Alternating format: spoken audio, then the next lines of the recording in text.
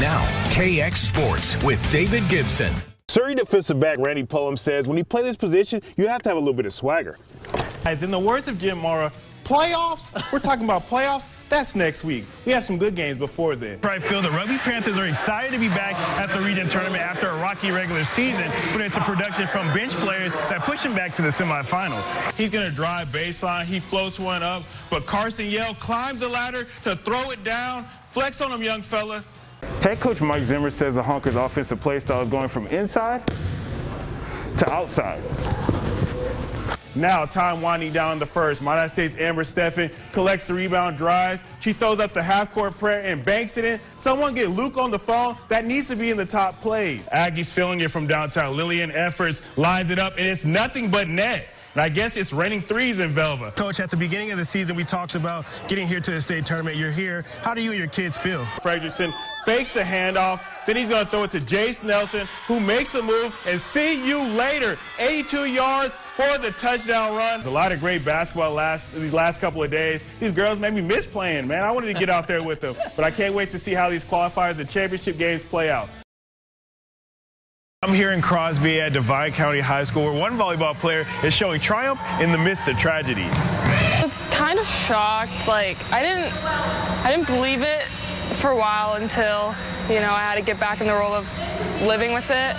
And it just took me a while to cope with it and just believe that it happened. It was just an ordinary day for Jenkins and her family when the unexpected happened. Me and my family were involved in a fatal car accident on our way back from vacation. My two sisters and father were diagnosed with TBIs, and my mom passed away, and my arm had been severely injured to where they had to amputate it off. Jenkins is defying the odds on and off the court. She said her mindset had to change for her to get back to her team. Worse things could have happened, and I can still do the things that I love and want. It just takes a little more effort, and it changed my life for sure, but it really could have been worse. Her coach, Nicole Bertman, says Jenkins is a resilient player. Mariah's been through a lot, and she has never quit. She just keeps on trying to do her best and to improve no matter what happens, because she could have just given up and not come back to volleyball. She's the heart of the team. She's the attitude. Mariah Jenkins says her support system is motivating her to keep pushing forward in life and the sport of volleyball. Family, my friends, and sports is a big thing that keeps me going, because if it wasn't for them or sports, then I really wouldn't know what to do. In the game of life, no matter what adversity you may face, with will, determination, and a fighting spirit, you will win. I never knew I'd come this far.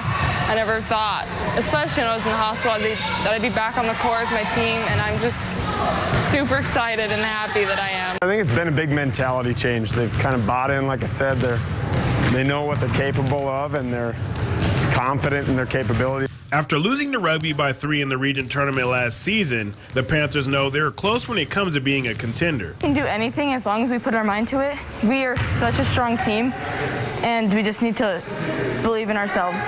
That belief led to a win over Rugby on Saturday. Head coach Jordan Peterson says the girls have high goals after that result.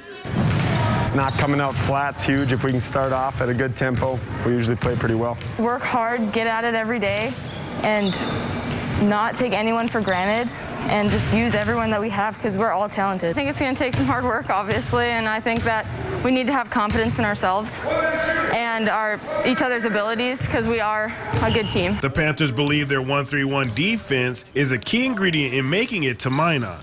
It'll be good. A lot of transition buckets come out of that, and kind of keeps our tempo and our energy up when we can get some big stops and trap. It's super important. We work super hard on defense, and I think we can do it. Defense is what wins games, in my opinion, and I think that our defense is really strong, and we can shut down a lot of those big scoring teams. Transfer Deanna Hines and other young players are stepping up, leading to better depth for the Panthers. It definitely keeps us all together. I mean, getting 5 on the floor that know how I'm trying to get them to play and know our defenses and our schemes and sets. They all 5 know it. It's pretty easy to do a lot of different looks. Reporting in Glenburn, David Gibson, KX Sports.